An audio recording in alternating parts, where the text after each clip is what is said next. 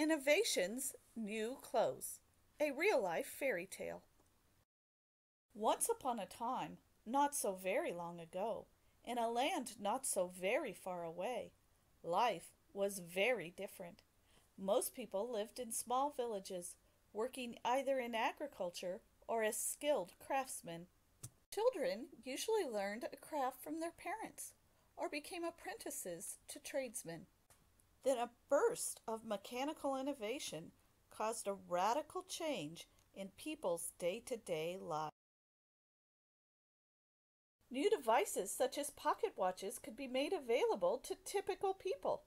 The majority of people thought that a pocket watch must indeed be possessed by demons in order to show the correct time and to fit into someone's pocket. Suddenly, life was very different. Work was carried out outside of the home, a situation that separated family members. Factory workers were required to follow strict schedules and to arrive at work at a specified time. Factories required workers to adhere to very strict rules.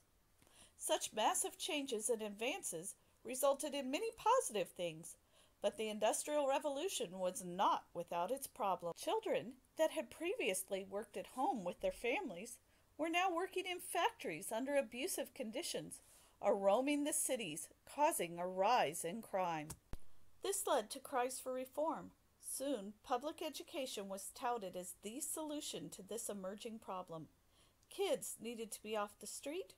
Factory owners needed a workforce with a basic set of skills and ability to follow the rules. In the end, the factory owners and educational reformers prevailed. Factory-like schools were built, compulsory education laws were passed, and the system worked. Year after year, another generation of children passed through schools that all looked just alike. They all learned in classrooms that looked just alike, from teachers using methods that were all just alike, until soon nobody could remember a time when things weren't done this way. And so society lived happily ever after, except for the kids. They were bored, disengaged, and not interested in learning the same things the same way. But there was nothing they could do until one day an inventor and just some plain old a technological genius